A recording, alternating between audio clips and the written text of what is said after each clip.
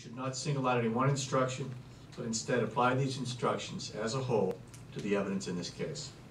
In order to reach a fair and just verdict, you must understand and follow the law as I explain it to you. For example, you have to understand the definition of the crime with which the defendant is charged.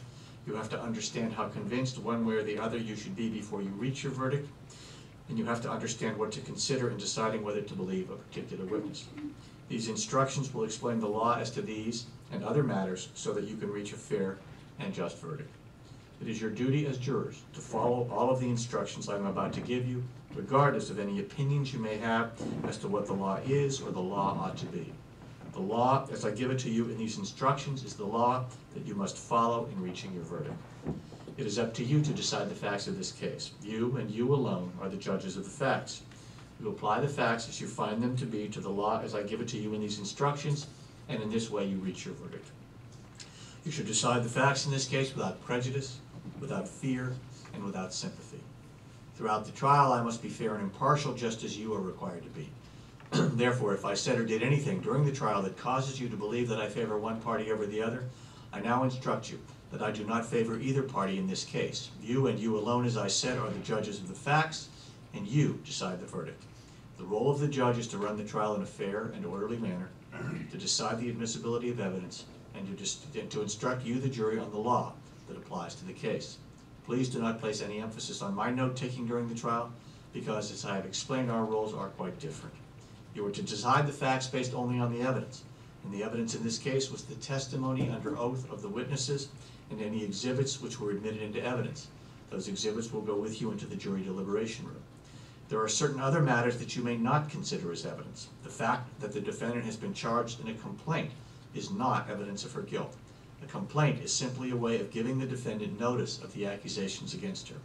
A complaint is a formal way of accusing her of a crime in order to bring her to trial, and you must not consider the complaint as evidence of guilt of the defendant. The possible punishment of the defendant if you return a guilty verdict should not influence your decision. The duty of imposing sentence is solely for the judge. You should consider the evidence presented and base your verdict only on the evidence without considering the issue of punishment. A defendant, although accused, begins a trial with a clean slate, with no evidence against her. The law permits nothing but the admissible evidence presented before you to be considered in support of the charges against her. The law presumes every defendant to be innocent until proven guilty beyond a reasonable doubt. The burden of proof rests entirely on the state. A defendant does not have to present evidence or prove her innocence. A defendant enters the courtroom as an innocent person and is presumed innocent until the state convinces you beyond a reasonable doubt that she is guilty of every essential element of the offense charged. That presumption means that you are to regard the defendant in this case as innocent unless the state proves beyond a reasonable doubt that she is guilty. A person accused of a crime has an absolute right not to take the stand to testify. The fact that the defendant did not testify must not be considered by you in any way in deciding this case. The burden is on the state to prove the defendant guilty beyond a reasonable doubt. The defendant has no obligation to present any evidence or prove her innocence. As I explained in my initial instructions, what the prosecutor and the defendant say to you in their opening statements and closing arguments is not evidence. In their opening statements and their closing arguments, they attempt to help you understand the evidence from their point of view. But what they say to you in these arguments is not evidence in the case. If the prosecutor and or the defendant have stated the law differently from the law as I explained it to you in these instructions, then you must disregard what they have said about the law and follow my instructions. Similarly, if during argument they have stated the facts differently from the way you recollect them to be, based upon your recollection of the testimony offered during the trial, then you should disregard what they have said about the facts and follow your own recollection. During the trial, the prosecutor and or the defendant made objections. Litigants are supposed to object when they believe that certain evidence may not be admissible under our rules of evidence. Do not hold these objections against either party. Sometimes these objections require bench conferences. If I sustained an objection and I excluded any evidence, you must not guess as to what that evidence might have been. If I overruled an objection and allowed certain evidence to be admitted, you must not give that evidence any special weight as a result of my ruling. You should consider only the legally admissible evidence, in short, the testimony of witnesses under oath and the exhibits that were admitted into evidence. Now, there are two kinds of evidence, direct and circumstantial. Direct evidence is direct proof of a fact, such as the testimony or statement of a person about what the person saw, heard, or did. Circumstantial evidence is indirect evidence, that is, proof of a chain of facts from which you could find that another fact exists, although it has not been proved directly. As an example of direct and circumstantial, an example of direct and circumstantial evidence is always helpful. Assume, if you would, that you were about to go on vacation, and before you leave, you pass your neighbor's house, which is the color white. When you return from vacation, you notice that your neighbor's house is now the color brown. You use this color change as circumstantial evidence that while you were on vacation, someone painted your neighbor's house, even though you did not actually see it happen. If you had actually seen someone painting your neighbor's house, that would be direct evidence. You should feel free to reach reasonable conclusions from proven facts, but you may not reach conclusions on facts that have not been proved. You should consider both kinds of evidence. You are permitted to give equal weight to both, but it is for you to decide how much weight to give any evidence, whether it is direct or circumstantial.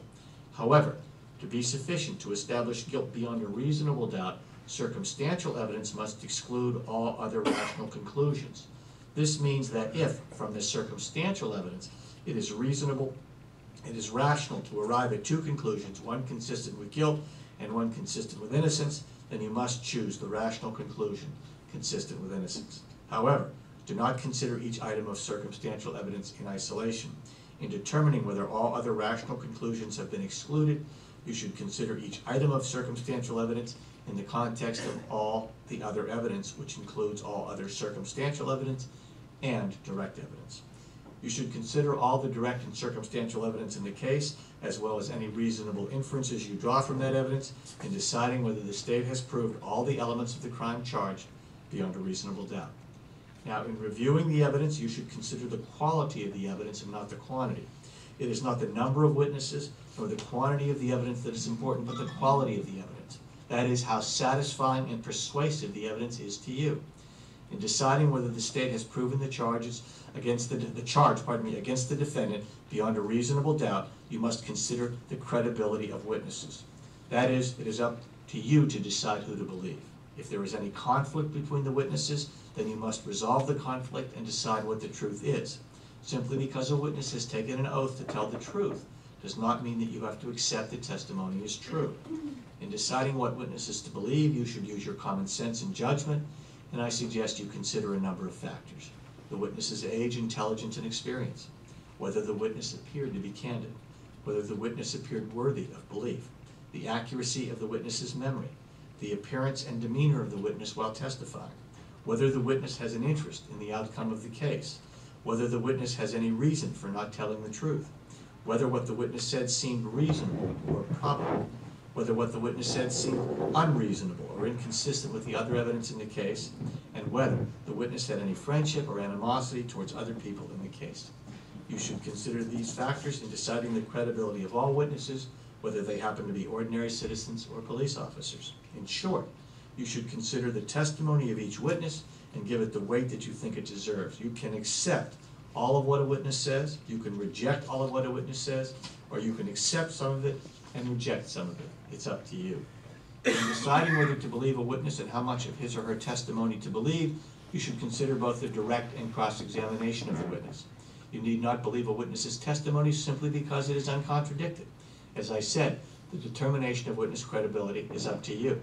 In deciding whether you believe a witness, you may consider whether the witness made statements before trial which were not consistent with what the witness said at trial. If the witness made an inconsistent statement before trial, you may use that statement in deciding whether to believe the witness. You may not use the statement made before trial as proof that the facts in the statement are true.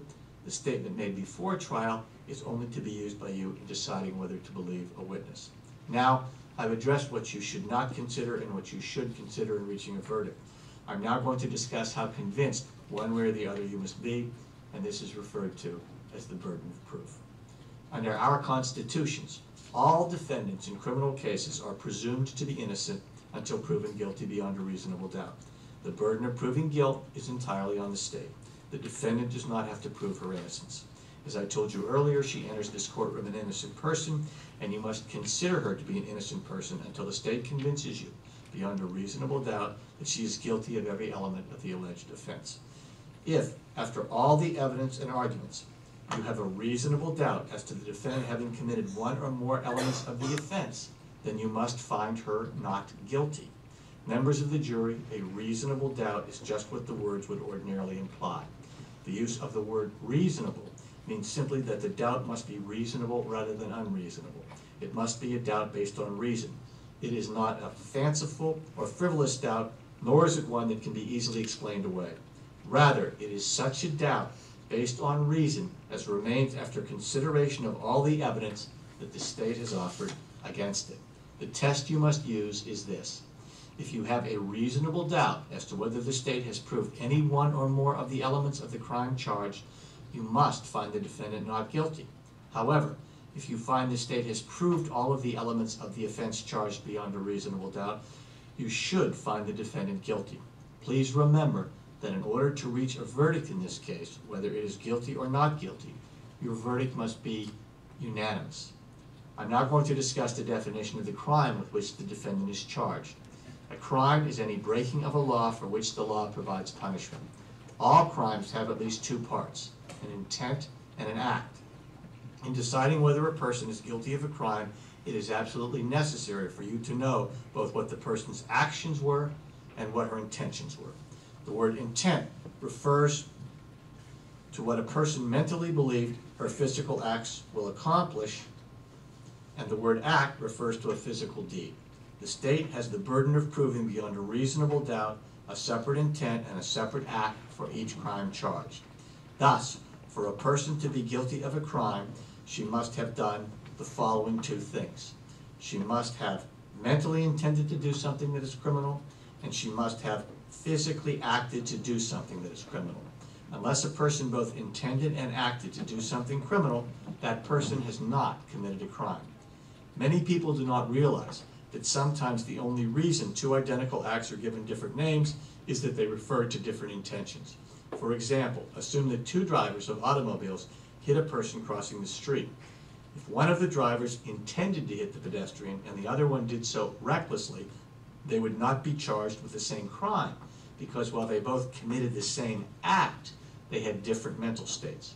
Now, whether the defendant acted with the required intent is a question of fact for you to decide. Keep in mind that there is often no direct evidence of intent because there is no way of examining the operation of a person's mind.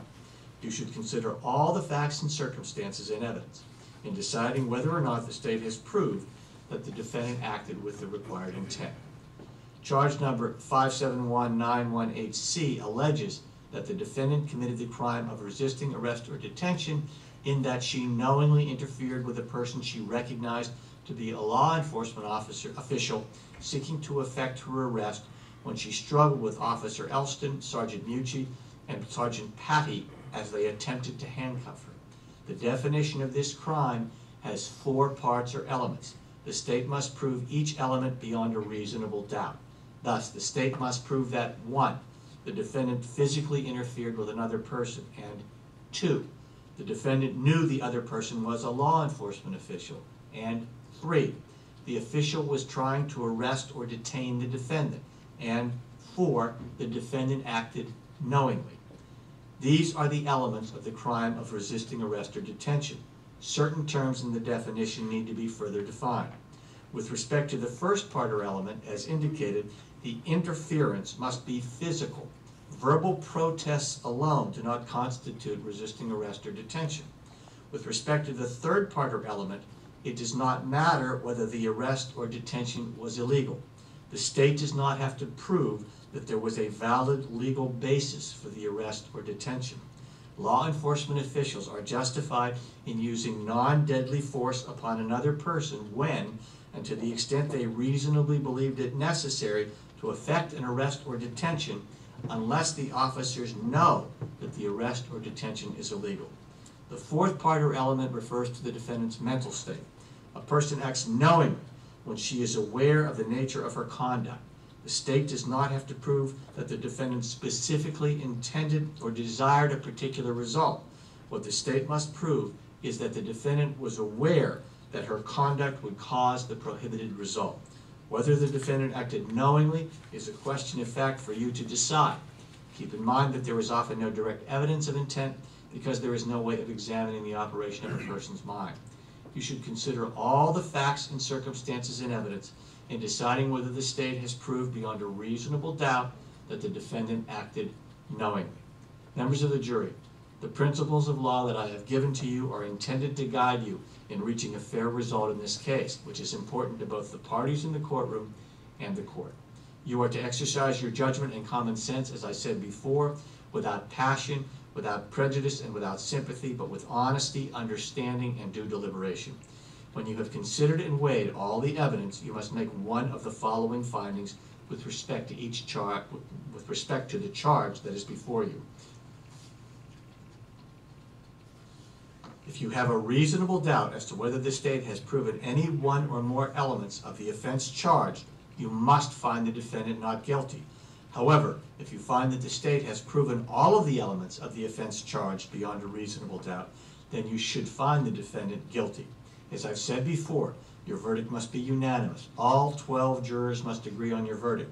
When you have arrived at your verdict, let the bailiff know, and you will be returned to the courtroom where the foreperson will render that verdict orally in response to questions from that the clerk of court will ask you.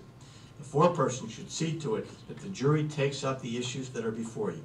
He or she should see to it that each juror has a full, fair, and adequate opportunity to present his or her views, positions, and arguments with respect to the law and the evidence. You should choose the foreperson as your first order of business. Each juror's verdict must be his or her own, and it should not be made out of a need to agree with everyone else. Yet, in order to bring 12 minds to the same decisions, jurors have to respect and listen to one another's opinions honestly. I suggest that deliberation is a three-stage process. First, each juror should decide for yourself your opinions and views of the evidence in the law. Second, you should listen to what your fellow jurors have to say about the evidence in the law. Third, you should speak up and let your fellow jurors know what your opinions and views are of the evidence and the law. You should remember these two rules when you disagree with other jurors. 1, respect and consider the opinions of other jurors. 2, but in the end, reach your own decision. If during deliberations it becomes necessary to communicate with me, you may do so only in writing signed by the foreperson or one or more members of the jury. Please give that note to the bailiff and he will bring it to my attention. No member of the jury should ever attempt to communicate with me except by a signed writing, and I will communicate with you on anything concerning the case, either in writing or orally in the courtroom. At the risk of being repetitive, let me say again that nothing said in these instructions is intended to suggest or convey in any way what your verdict should be. The verdict is exclusively your duty and your responsibility. Thank you for your attention. In a moment, I will select the alternates first. However, I would like to see the parties at the bench.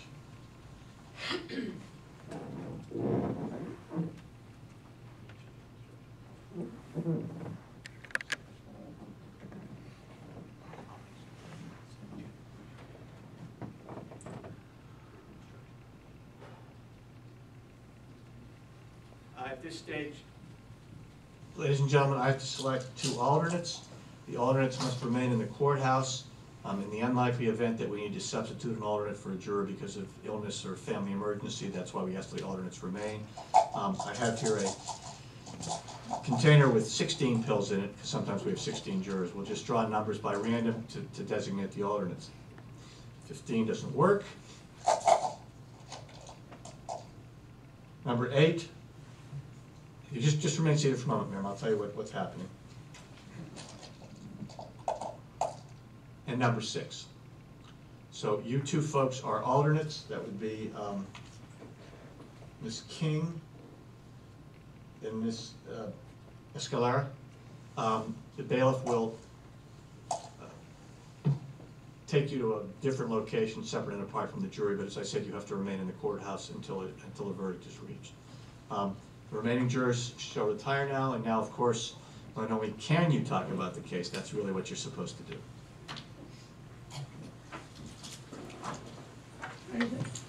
And, oh, by the way, ladies and gentlemen, there's some typos that I'm going to fix, but you'll get a copy of the written instructions. So no one really expects you to remember all that stuff that I just told you. Would the defendant please stand and face the jury, and would the foreman please stand? Madam Foreman, has the jury reached a verdict in this case? Yes, we have. How say you, Madam Foreman, in charge 2011 S1052, charging defendant with resisting arrest? How do you find guilty or not guilty? We find guilty. You say, Madam Foreman, that the verdict is guilty. So say you all, ladies and gentlemen? Yes. Thank you. Yes, ma'am. Thank you very much, ladies and gentlemen, for the service you performed, and I'll be back to speak with you shortly. All right.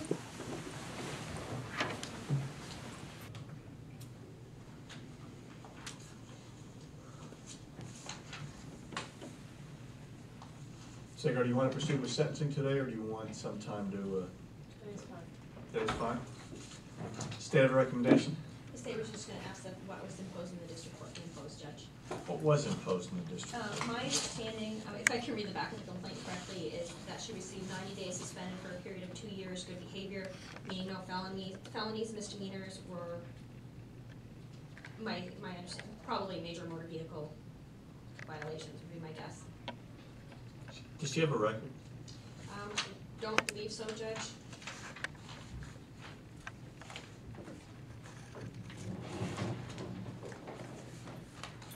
Sagar, how old are you?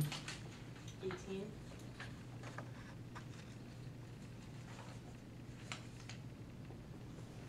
She was convicted of the disorderly conduct down below. That was the reason that she was arrested in the first place, Judge, when she. Oh, she didn't appeal that? My understanding is that it was a violation level offense. Oh, if I remember violation correctly. level is for, Violation level, and it's currently in appeal to the Supreme Court. And other than that, Judge, she has no other convictions.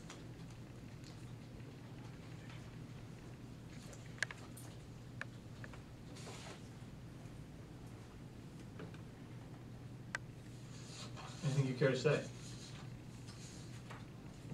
Well, I think that all the time and money I've spent on this is punishment enough.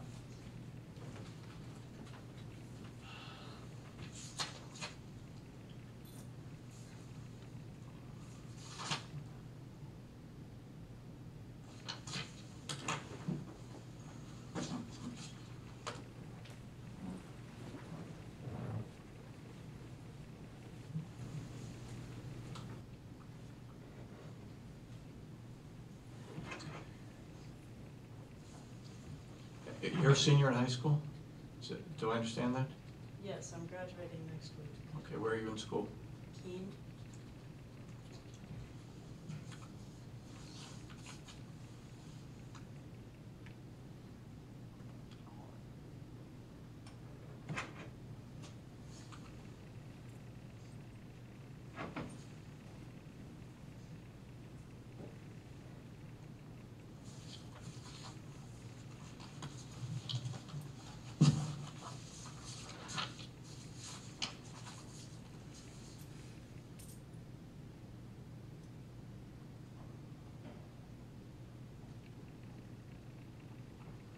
And what do you want to do with your life, Ms. Ager? What do you want to do after high school?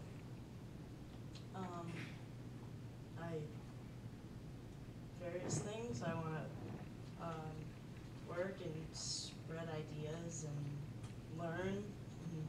I probably won't go to college, but I plan on taking various classes of things that I'm interested in learning.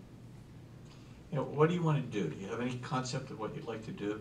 You said you want to work. Do you have any idea about how you'd like to spend the next 10 years of your life, or the next 5 years? You mean like a career? Well, not necessarily a career forever, but what you'd like to do in the next 5 years. Well, like I said, I want to take some classes and maybe, well, I'd like to work. I'd be interested in working with horses if that's possible.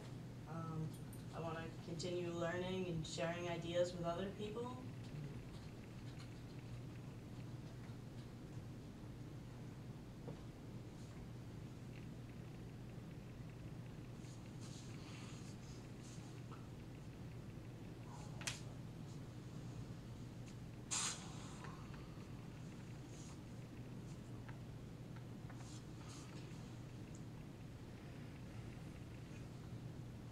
I understand that you were seeking to make a political statement in front of the Manchester Police Department. Yes? I don't think there was anything political about what I was doing. Like, honestly, I wasn't even aware there was a protest going on until I showed up. I was coming to Manchester to see one of my friends and visit and watch a movie or something, and got a text message when I was around the area of Hooksett saying that one of my friends had been arrested, so I decided to go over there and see what was going on, see when he would be released, and like, I wasn't doing anything to make a political statement. I didn't write with chalk, I didn't hold signs, I was just standing on the sidewalk.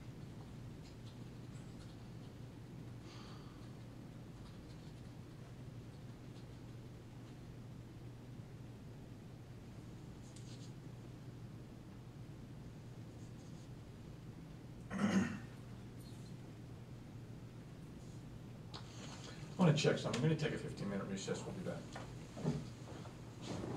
All right. All right, would you stand, please? What I'm going to do, Ms. Ager, I'm reducing the district court sentence. 2 years good behavior really puts you out 5 years to annul your conviction. You're 18 years old. And I want to give you the opportunity to seek an annulment and address this. An annulment doesn't completely wipe it off your record, but it can have very positive effect in terms of jobs, and if you decide you want to go to college or you decide you want to go into a profession that requires a records check, an annulment can really aid you in that. I don't want to see this have this kind of lifelong impact. You're 18 years old,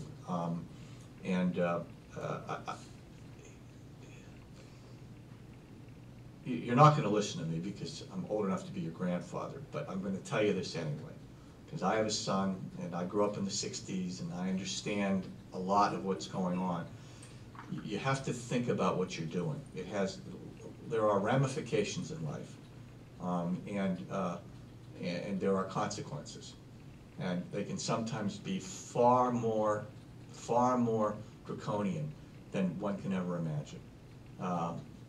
And it's just, I don't want to see you ruin your life when it's just beginning. I just don't want to see you do that. You conducted yourself here commendably. You tried the case. The jury just was very impressed with the way you handled yourself. I was as well. I thought you were respectful. I thought you did a very good job. It was impressive. You have a lot going on, and I could tell just the way you've conducted yourself throughout these proceedings. This is a completely foreign element to you. You were poised. You were respectful. You were competent, and I could just see that you got a lot of good things going on for yourself, and I just don't want to see you ruin your life. I'm just going to give you a 30-day suspended sentence. That's it, and suspended it, and I'm going to suspend it for just a period of 30 days, so that at the end of 30 days, the 3-year period starts to run, and you can have your sentence annulled in 3 years from the end of the sentence. Okay, so 30 days from now, it'll be, like, the suspended sentence will no longer be... It will no longer be hanging over your head, that's correct. Okay. And I'm giving you within 30 years, within 30 days. The form says years, and I just wrote 30, and I just changed it. But I want to tell you that if you get yourself in more trouble, this is on your record, and the judge that imposes the sentence is going to look at it, and ultimately what happens is things become more serious, and all of a sudden you're tracking a criminal record that follows you forever, and lo and behold you decide you want to be licensed to do something, and the licensing authority looks at the record and they won't license you. And I don't mean just to be a lawyer or something. There's so many licensing restrictions, and you're 18 years old, you have no idea what you want to do with your life. And I don't want to see this single episode having the kind of impact that can affect you. But I want to tell you that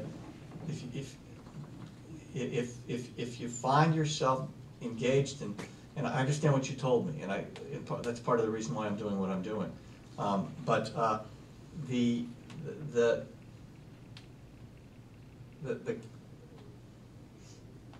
There are ways to go about civil disobedience, if that's what you choose to do, and there are ways not to go about it. Can you suggest how you would go about civil Well, you know, disobedience? you have to think about the consequences, and you have to think about how it will impact you. We live in a very politically correct world right now, and there are substantial consequences for what people perceive when they're doing it to be insubstantial behavior. And all I can say to you is you need to think about what you're doing, and you need to think about why you're doing it. And you need to be aware that it can have significant impact on your life 5 or 10 or 15 years down the road, and can prevent you from doing things you really, really decide you want to do. I mean, you've demonstrated to me that you're thoughtful and that you're intelligent, and you have to make decisions that are good for you in the long run. And I know at 18, the thought of compromise is an unacceptable reality. But think about what you're doing, and think about why you're doing it. I hope we never see you here again. I hope so too, but you do have some of my friends that have to come here, and I'll probably be here to support them. That's fine. I mean, I'm not telling you that you shouldn't support your friends. That's not what I'm saying to you. I'm just saying to you that the decisions you make have great impact on the rest of your life, and you need to think about that. That's what I'm saying to you. All I can say is that, and I know your friends I don't know whether they're in this court or not in this court, or they're coming to this court, but they made their own choices in their own lifestyle. But you've got to make choices for you, because if you come back and you're back here with the same sort of thing, I can assure you that the next time around, the judge won't be nearly as understanding, because it will appear that that's what you've chosen to do, and there are consequences to that kind of activity. There just are. And the next time, it could be longer suspended time, and the next time it could be jail. And it's not a nice place. It really isn't. I've heard. So I hope you'll make good choices, and I hope we don't see. When I say not to see you here again, I mean where you're sitting. You can come and sit back there as many times as you want. I just don't want to see you sitting here again.